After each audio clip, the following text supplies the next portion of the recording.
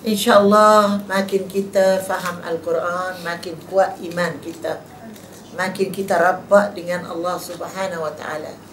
Iman muslimin dan muslimat yang saya hormat sekalian, kadang-kadang jadi karat dalam hati kita, dan oleh kerana itu kita sekali-sekala kena buat iman test.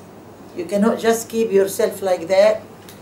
Kita berasa letih sikit, kita buat darah tinggi test.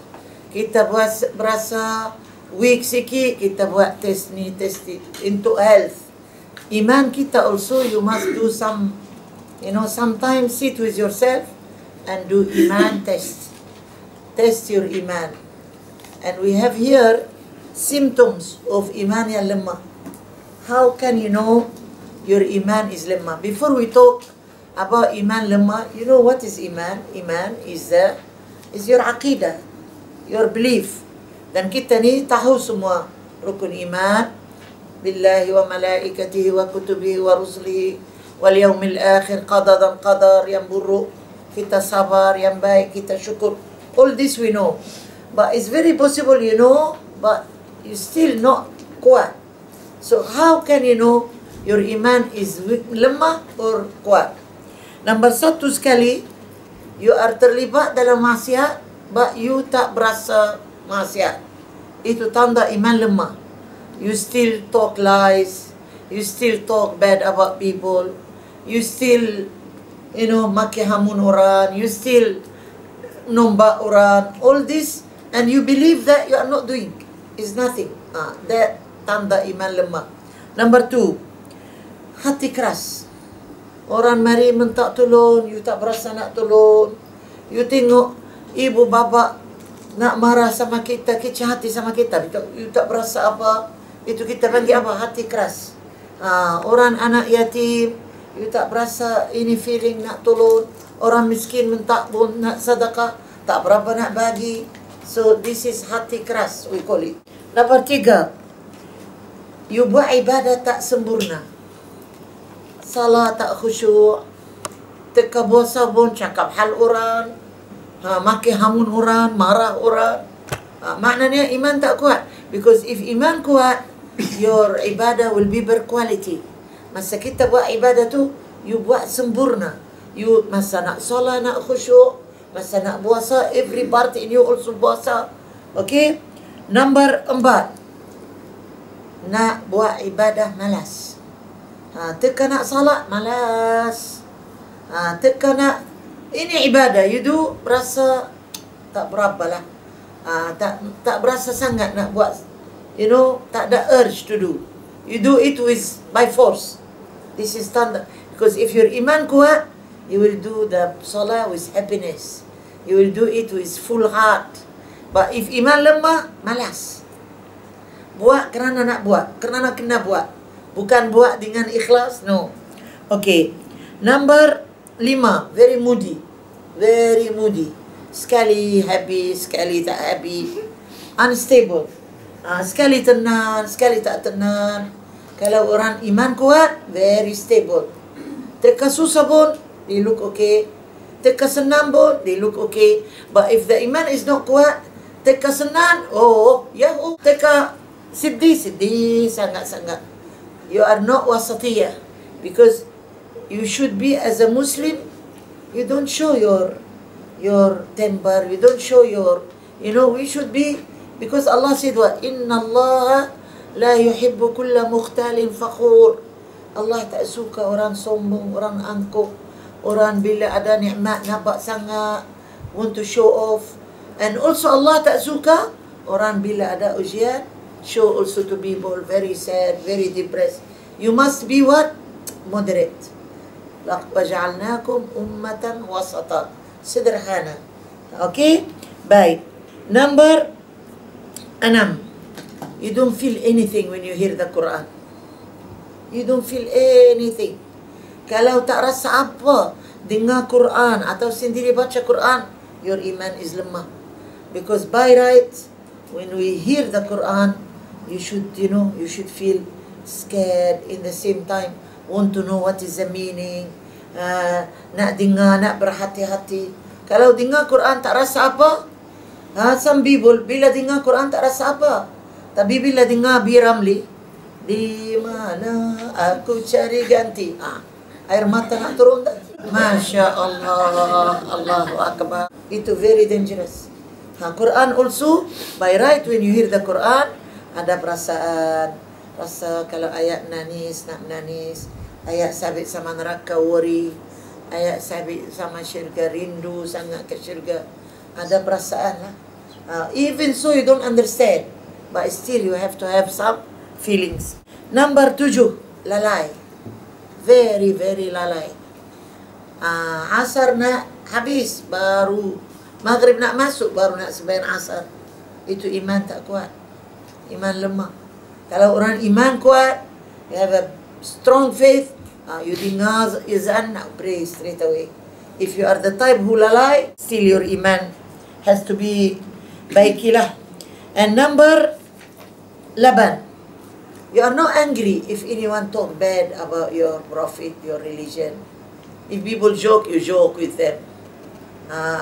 People yang iman kuat, anyone try to talk anything bad about a religion, you cannot stand it. You will defend, you will quit, you will stand up. Cannot. That shows your iman is kuat. Okay. Number 9, you like to show off. Very, very much like to show off. My car like this, my house like that, my husband like this. We have this, we have. Show off.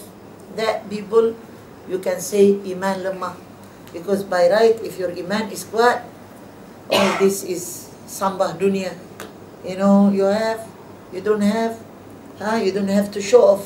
Keep on telling people, I have this, I have that. And number 10, very stingy.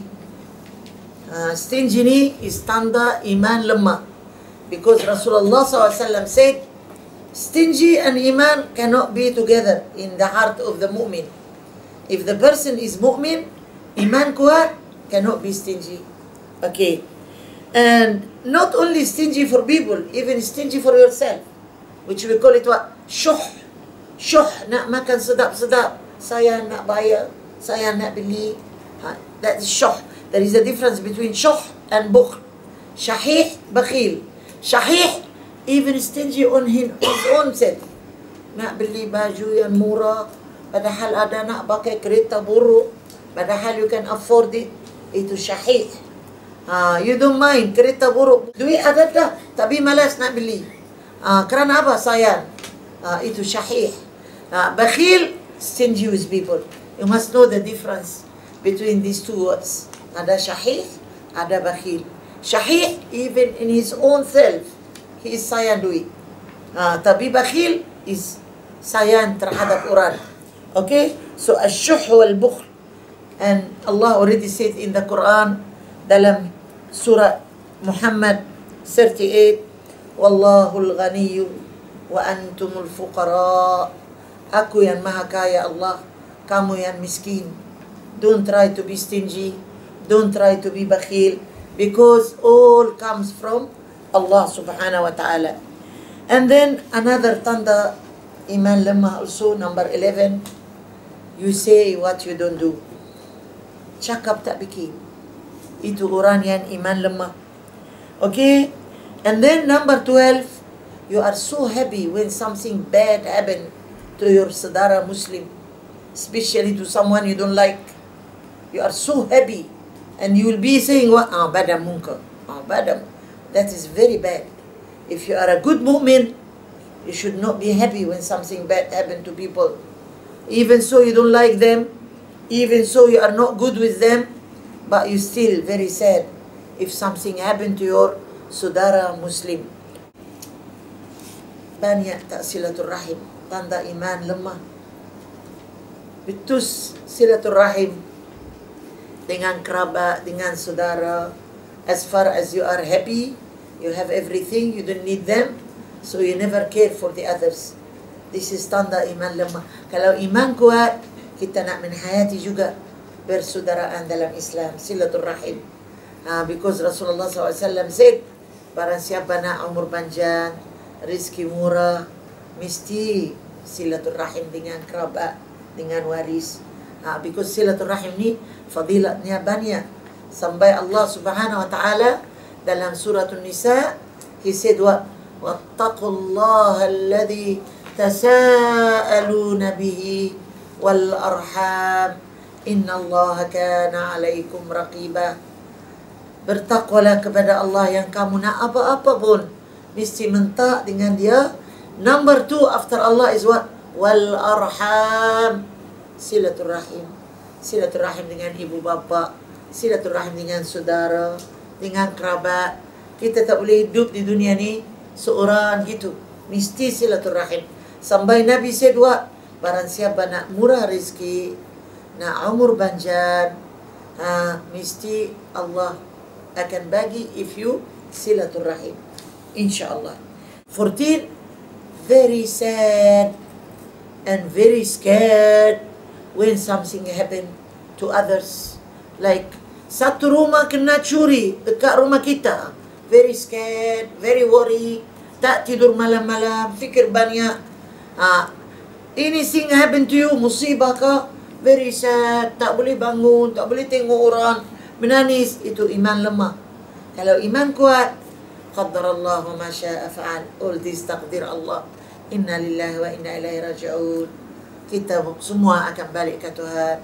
And in the same time, orang kena dekat rumah kita, apa? Kalau kita, Tuhan nak selamat kita, Tuhan selamat. Kalau nak berlaku kepada kita juga, what to do? So you tawakkal, you serah kepada Allah. You percaya kepada qada dan qadar. Okay? Akhir sekali, of course, suka bantah-bantahan. Itu orang iman lemah. Suka argue with people. And you must win. Kalau orang iman kuat, tak payah bantah-bantahan lah. Everyone have his view. You just express your view. Orang percaya, okay. Orang tak percaya, okay.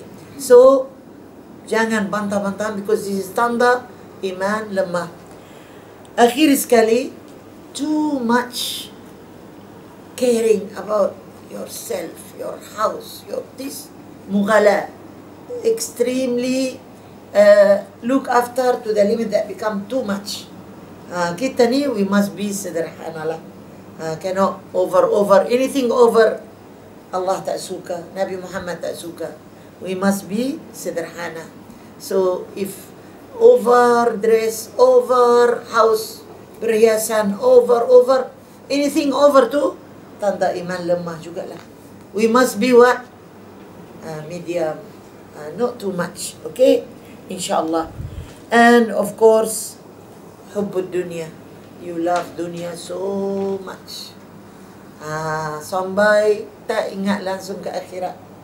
Everything dunia. Ini tanda iman lemah. That is why muslimin dan muslimat yang saya hormat sekalian, our iman must be strong. Sampai Allah Subhanahu wa taala tegur orang Badwins dalam surah Al-Hujurat.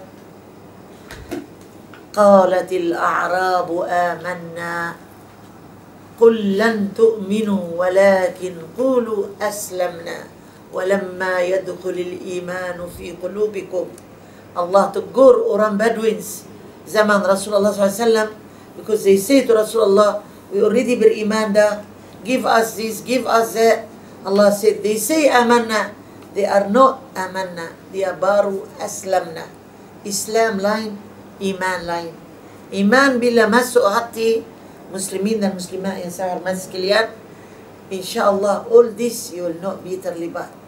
You will not be terlibat in showing off. You will not be terlibat in hubbud dunia. You will not be terlibat in bantah-bantahan. You will not be terlibat in maksiat. Any small maksiat can make you cannot sleep the whole night. You do something wrong, you cannot sleep. Itu iman kuat. Tapi some people iman lemah, they are doing all the maksiat but they don't feel anything. So what? So the iman is lemah. Kerana itu insyaAllah Allah tegur dah a group of people. He said, don't say I am a mu'min. You are baru Muslim. Islam lain, iman lain. And of course, how nice if you are Muslim, you are mu'min, and you upgrade yourself pula to be muhsin, ihsan.